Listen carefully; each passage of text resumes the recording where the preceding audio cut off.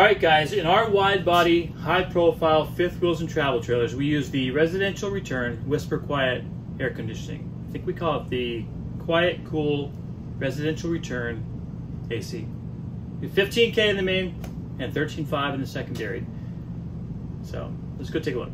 I'm Jay Jessup with Highland Ridge RV. This is my wife Susie. These are our kids. This is our old house, and this is our new one. We're full-time RVers. Our home base is in Tennessee, just north of Nashville. We had a 21 Mesa Ridge, but now we have a 2022 Open Range 395 BHS. Yes, we've been through floods and some snowstorms.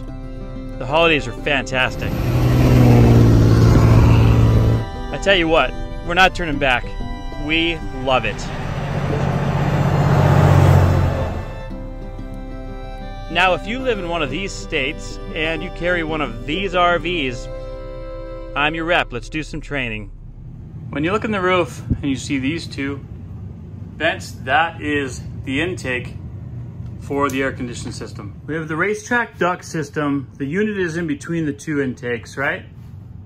Okay, we have the racetrack duct system, goes down, around, comes back this way, all the way to the other side of the coach. And it is dense foam ductwork, so it doesn't condensate like the metal. These you can close off if you want to have more AC in other areas. Now, one of the nice things about this, not only can you shut these off, they're directional, but at the same time, you can shut off the living room or you can shut off the front bedroom. Like when we were hooked up to my in-laws house on 20 amps, I didn't have my AC on 50 amp. And when we got 95 to 100 degrees, we shut off the bathroom, bedroom, and we shut off the bunk room to keep the main area cooler during the day, manageable. Anyway, didn't get over 78 and was over 100 a couple times. So yeah, it's good to get 50 amp though, for sure. We also do double trusses on both sides of the AC. And to make it a true racetrack duct system, everywhere there's a stud, we have a little insert to keep it perfectly level and flat in there to get the best airflow possible. Now let's check and see the difference between the AC on or off.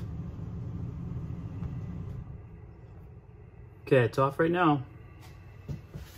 Okay, here we go. We are on cool, low, change that to high. Oh wait, you gotta turn it on first. That's awesome.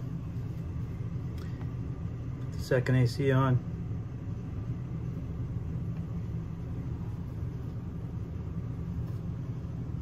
Nice. It's quiet.